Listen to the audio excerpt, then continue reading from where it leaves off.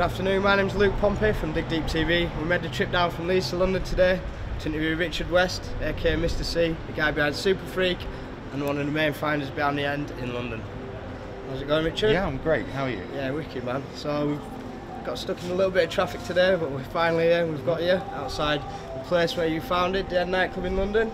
Yep, place formerly known as the End. Yep. Yeah. What's it now? Now it's an empty building, and I believe there's squatters living in there. There was some squatters parties, which was very refreshing to hear about. Yeah, I heard about that. But yeah, it's after we closed, it was called the Den for a little while, but it was an unsuccessful venture. Okay. Yeah. But before that, it was the End. Before that, it was the greatest nightclub in the world. We opened in December 1995. It took us 2 years to build. When we started building, this part right here didn't actually exist. This was AKA, and we had like the end door there, and the offices were upstairs, and it was basically the club. There's stairs that go down into the basement. For 3 years, this was basically, none of this building was here, and I used to open a fence and drive in and park my car there, and it was just open. None of this part of the building existed at all. It was just all fenced off. So we built on top of the End and built AKA Bar and Restaurant, which gave us a third room and a greater capacity as well. Yeah, the building of AKA took about a year. The building of the End took 2 years, and we was open for 13 years. So we had a good stint at it. Yeah, very successful. Yes. How did it all come about? Where did ideas stem from? It came about. It was actually a good friend of mine, Leo Paskin, of Leo and Bushwhacker fame. Yep. He came to my house and said he had a project that he'd like me to get involved with. Or would I be interested in looking at? And I said, well, what you got? He said, well, my dad is an architect, PKS architects, amazing architects. He said he'd been commissioned to turn a building, this place, into some sort of an entertainment spot or a nightclub or a restaurant, etc. So I said, yeah, I'm interested, let's have a look. So we came down and we had a look, and it was 3 tunnels going that way, yeah, underneath the building. And then there was a fourth tunnel that went this way underneath. It was all in the basement, and I looked at it like, well, the tunnels started coming up about here, so it was pretty low. It was used back in the day for horses to drag the mail around, and these horses never saw the light of day. They lived underground. And basically what we needed to do is, like, the 3 tunnels, the 2 tunnels on that side of the building, we had to excavate 2 meters down to get the height that we required. And we put all the air conditioning units underneath the floor. We sprung a dance floor on hydraulics so that people's legs didn't hurt. And then we had to break through the tunnels, because it was only at the ends of each tunnel that you could get through. Right. So we had to make breakthroughs and stuff like that. We had to underpin the whole building with a ton of silicon concrete, just so that, you know, we could support it while going through. The 3rd tunnel became the toilets, the boys' toilets and the girls' toilets. But that was higher, that was more its original level. Okay, cool. And then the bar that went this way, and then it went into a bar, that tunnel that went this way became the bar and the bar storage. And basically what we did here was we built a ceiling, because even from the basement you look up and it was sky. So we had to build like a whole ceiling, a roof, and like basically a flat floor here, which is what I parked my car on top of. And yeah, so that was the main structure of the building. The venue had a license capacity for 800. We could squeeze 950 in there maybe, because we had great escapes. You know, the main doors, round the corner there was a fire escape, and one around the other side there as well. So because we had such good exiting facilities, we got quite a good size license. So yeah, it was there like that for 3 years, and then we built AKA on top, and after that we ran successfully for another 10 years. Fantastic project. Oh, good. What was the parties called that you was putting on at the time? Well, we did all sorts of parties. When we originally opened, on Fridays we did our own thing called Flavour, which lasted a year, and that was a house music party. And then on the Saturdays we did techno events. I did my Subterrane night, which was legendary. That lasted until 2002, 7 years, and I decided to change things up a bit. But we had all sorts. We had classic records, we had Ultimate, Carl Cox's night, we had Laurent Garnier on a regular basis, we did Cocoon nights, we had DTPM on the Sunday. You know, basically anything that was big in, but still like underground, in deep house, tech house, techno, acid house, breaks, drum and bass. We kind of stuck to that groove. We didn't go down the route of trance or prog or commercial stuff. We kept it underground. So for running that long, being one of the first clubs in London, I can imagine. Well, yeah, basically in London at that time, there was like the West End clubs, they were all pretty tacky, moody bouncers, rubbish drinks, no ice. They were even turning the water taps off so you couldn't wash your hands after going to the loo, which is, you know, it's terrible health and safety. So we just, like, when we started building the club, it was like, well, what do we want to do? So it wasn't, we didn't think about how we wanted the club, we thought about how we didn't want the club.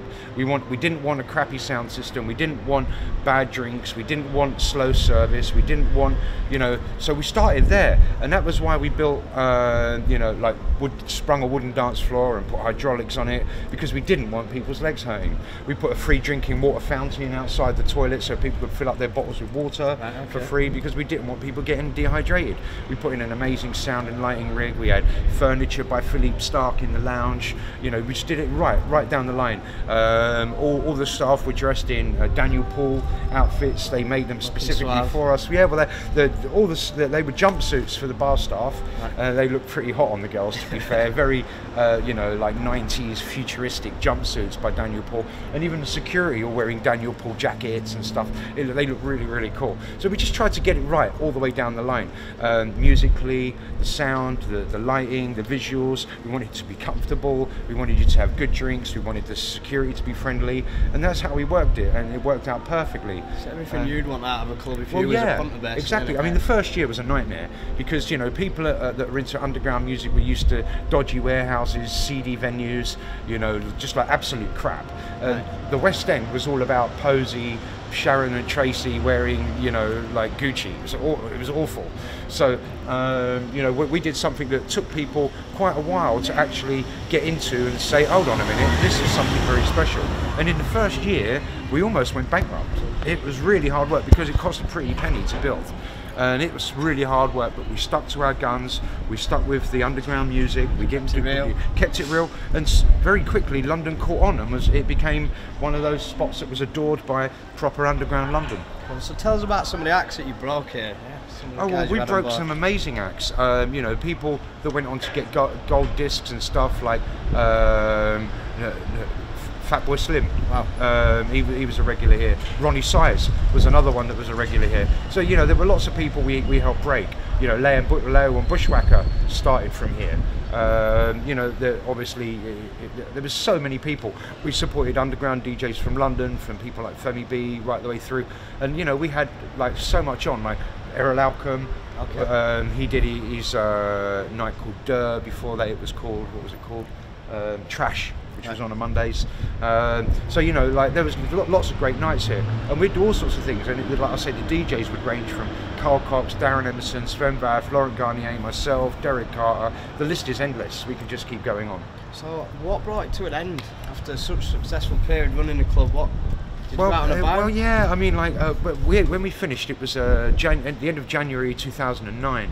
And it was the summer before, July, and we had a new owner of the building for about 3 years, and he was harassing us to get out because he wanted to build like luxury apartments. Okay, and just go up. And this was this face basically was listed, so you couldn't change this face of the building. Yeah. So the entrance had to be here. You couldn't do it somewhere else because they needed to work on this side of the building. And basically we said, well, no, we've got a 25-year lease, we're not going anywhere, we're enjoying our work. He harassed us for 3 years to get out, and finally in July of 2008 he said to us, in January 2009 you're going to have 8 years left on your lease. I'm not going to renew the lease, but what I'll do right now, I will offer you 8 years profit at your best year, which was the year before, 2007, for you to close in January. So we was like, well, great, let's do it. I mean, you know, do we work for 8 years with the hope of maybe earning that amount? Especially in that climate, clubbing was at that time. Well, no, well, it was absolutely full on, but we thought it was a great exit for the club. We've been 13 years running as one of the best clubs in the world. It was just peaking. We were open 7 nights a week in some capacity, and it was unbelievable. So it was, for us, it was a bit of a no-brainer to have that kind of an exit and finish with legendary status rather than maybe peter out or something like that. So we agreed terms in July 2008, and that was it. Then we started to go about our exit plan. A month later, later came the credit crunch. Yeah. So in September, the guy, after harassing us for 3 years, asked us if we would stay.